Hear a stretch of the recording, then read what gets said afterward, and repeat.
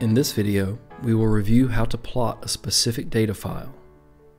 There may be occasions when you only want to plot a single data file, such as the instant before failure at max load.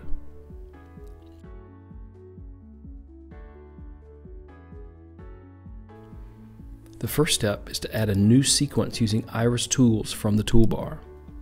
Navigate to the relevant folder and select the single data file you would like to view.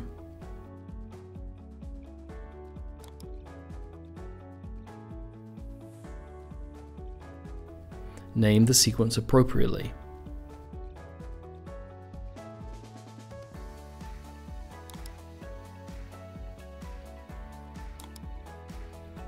Next, navigate to the Sequence Manager. Select the sequence you just created. Finally, change the data source in the Properties editor at the right sidebar, as shown here. Now, you can see that we have a single data file that can be animated using all the tools in Iris. If you have any questions, please contact our support team.